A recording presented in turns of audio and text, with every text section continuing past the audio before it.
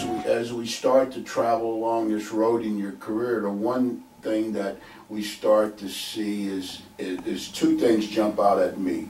One, you're a person that likes to take on huge challenges, and two, you've been able to consistently take programs from their infancy and build them into gigantic winners and that. And so we can transition into, okay, here you are, you arrive in Washington, D.C., you take over the Maryland basketball program. They hadn't won anything since Abe Lincoln was a boy, and you take over the program, and then right away you come out with this bold statement that your goal is to make Maryland the UCLA of the East. What was your thought process behind that, Coach?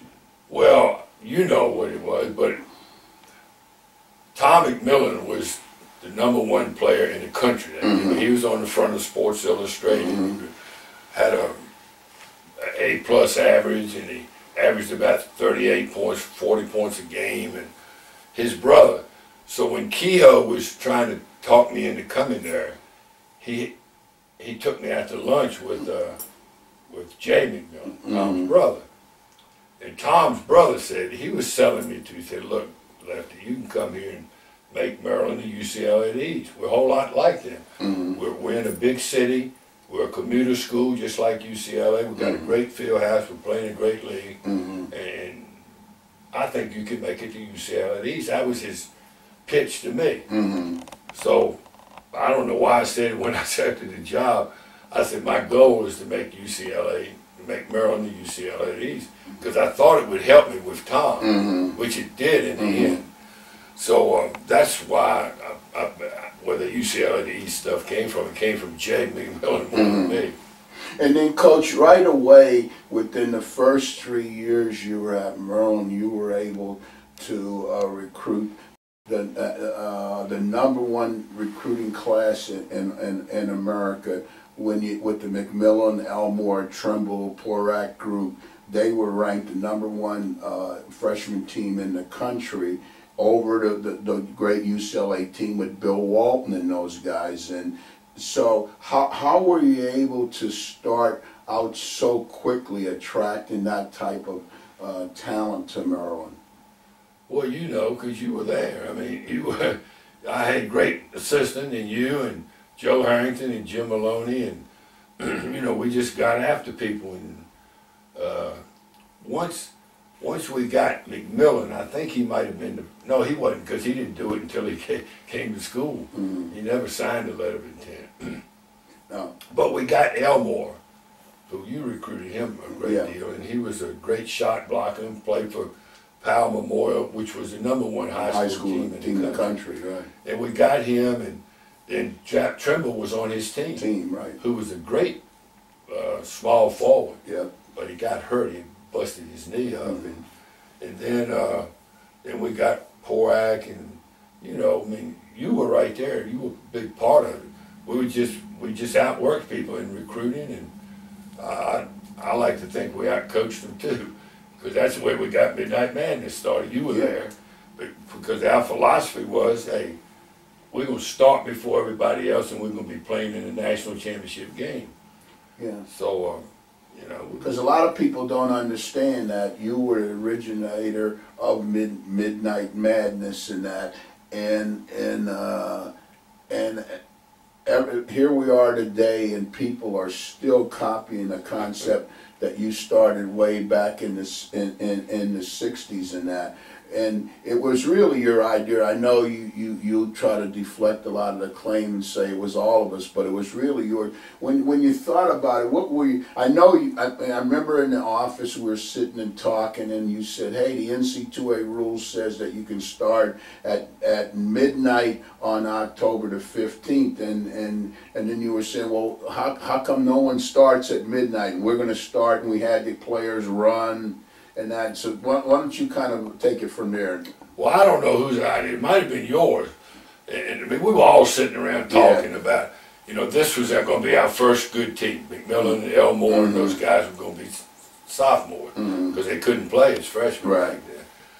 So we said, we got to outwork people. That was one of my philosophies: is the harder you work, the luckier you get. So we were going to outwork people, and so we said, let's run the mile. What we did is, you remember, we used to run a mile the first day of practice to make sure when the guys start practice, they were in some sort of shape. Yes.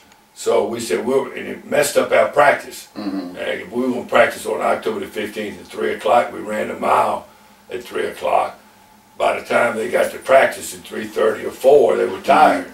So I think that's one of the reasons we said, let's just run a mile at midnight, which is legal. Back then, you couldn't have all this preseason practice like they have now. So we ran the mile, and you remember, about 800-900 people out there, maybe more than that. And we turned lights on around the football field. We had the car lights. Cars, so nobody could cut the corner.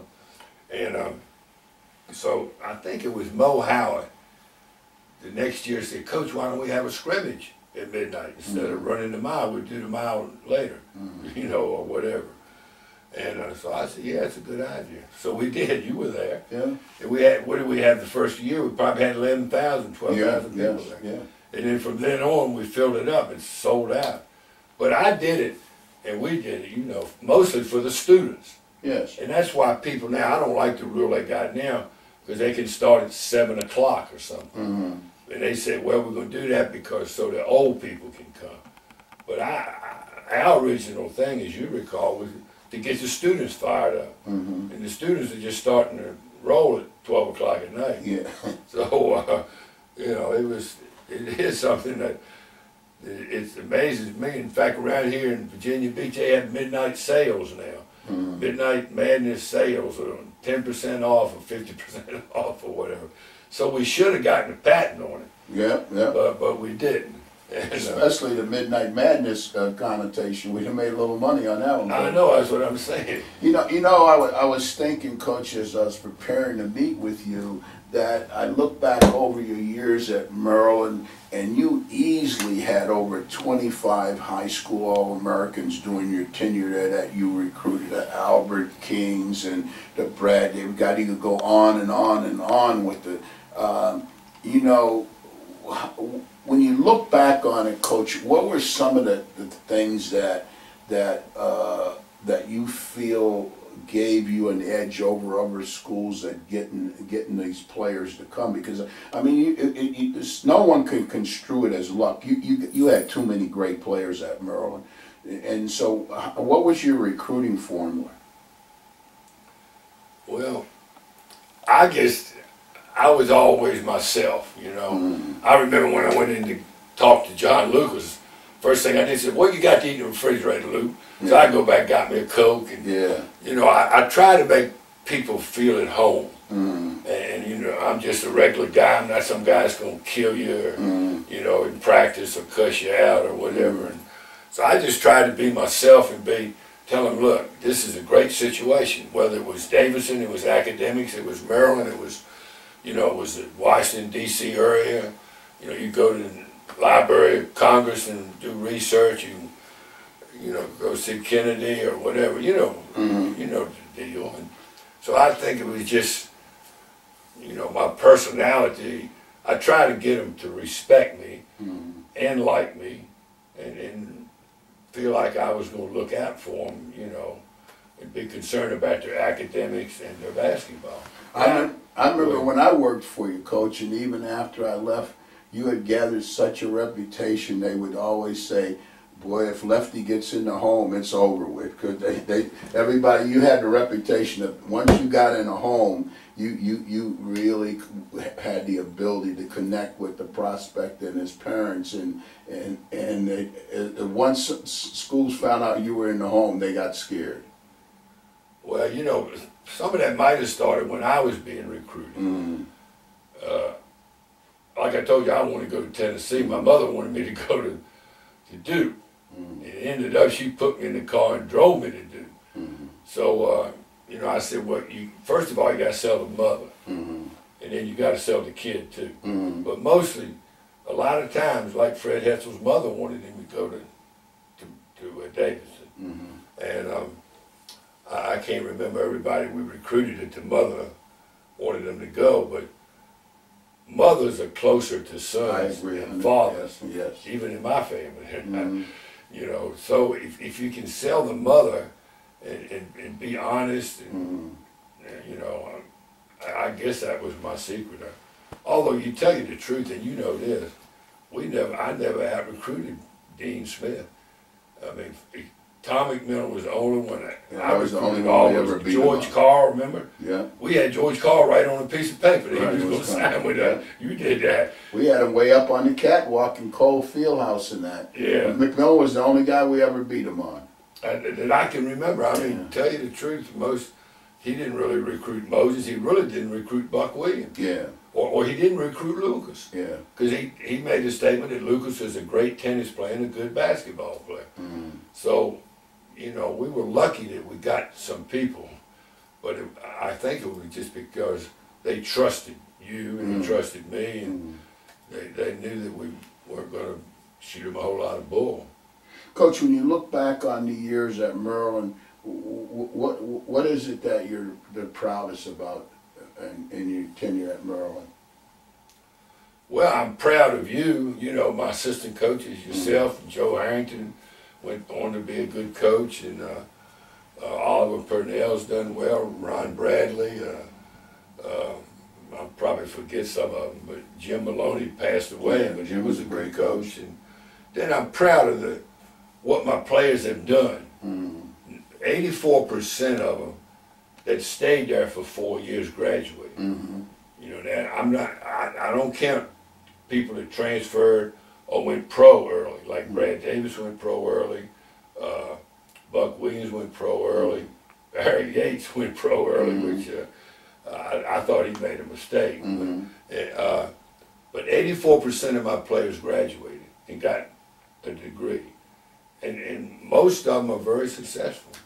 You know, Tom McMillan is the only Rhodes Scholar in the history of Maryland, in the whole history of the school. Lynn Elmore graduated from Harvard Law School. As far as I know, there's never been another athlete from Maryland or the ACC that graduated from Harvard Law School. You know, I mean, Greg Manning was an academic All-American. So we had some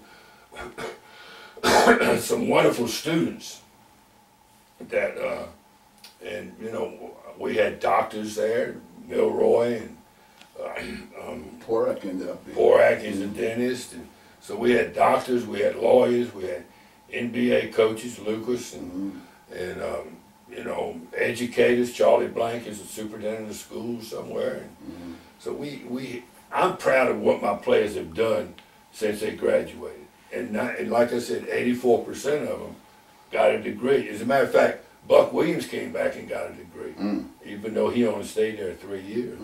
And Larry Gibson came back and got his degree. And Darrell Brown, you know, that was one of our original guys. Yeah, I mean, Pittsburgh. He took a long time. Yeah, but he finally got it. So you know, I guess I'm most proud of the teams that we had, and they were good students and nice young men, and are very successful in life.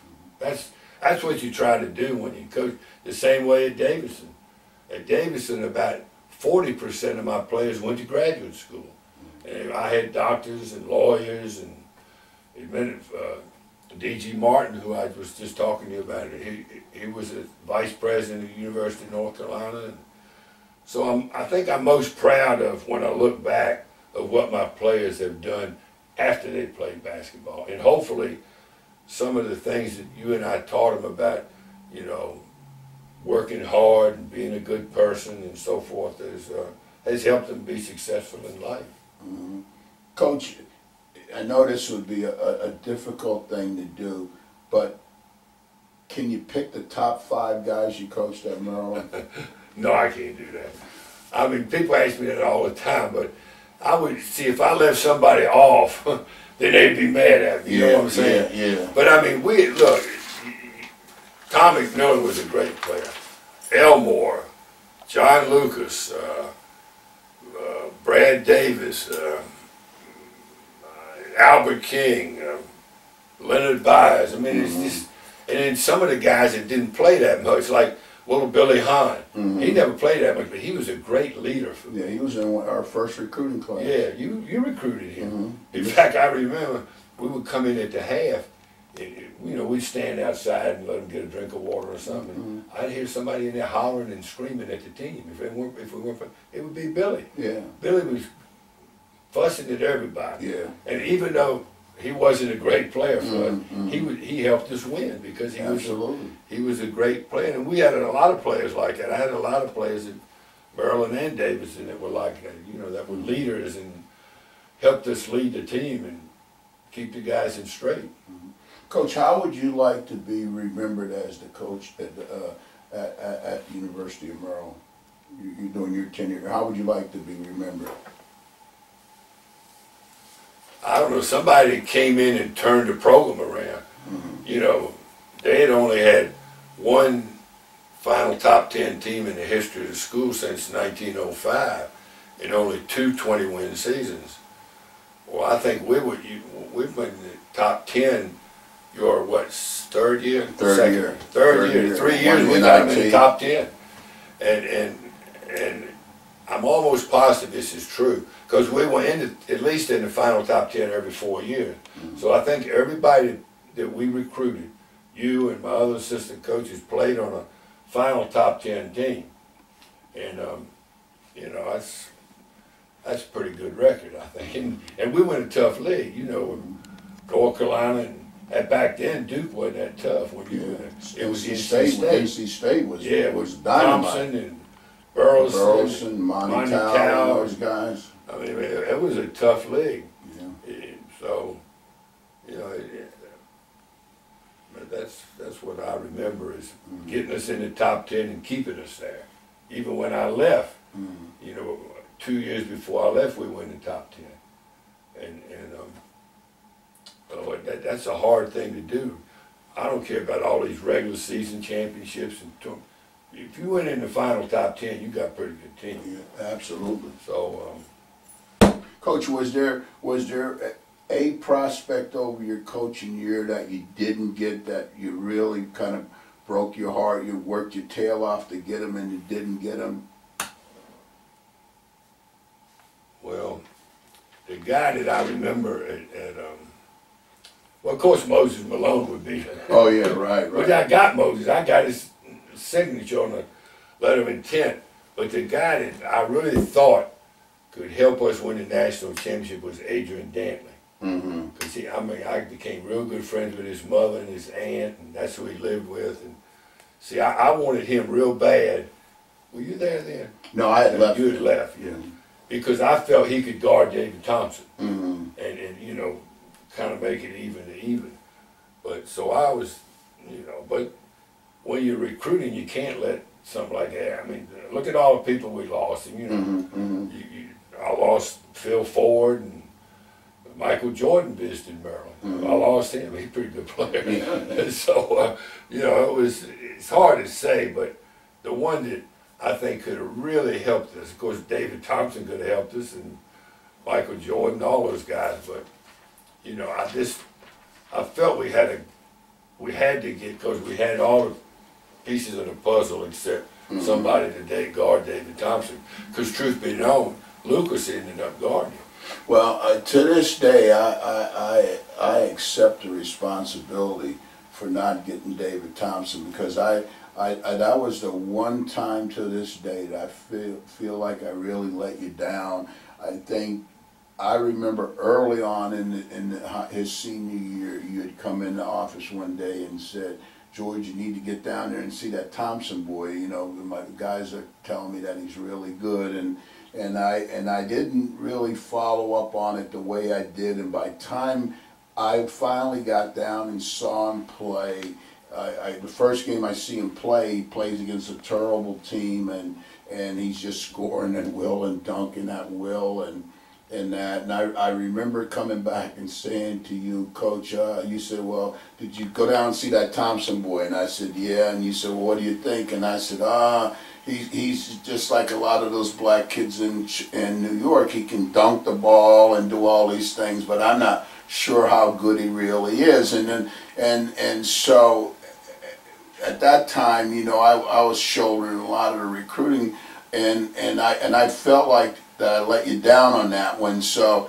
but I remember, you probably don't remember this, but we were, after David Thompson had that great freshman year, we were riding somewhere in the car, and I said to you, I said, Coach, I really feel bad about this David Thompson thing and that, and you, with your quick wit, you said, that's okay, George, don't worry about it. Just get me one of them 25 guys from New York that can play just like him.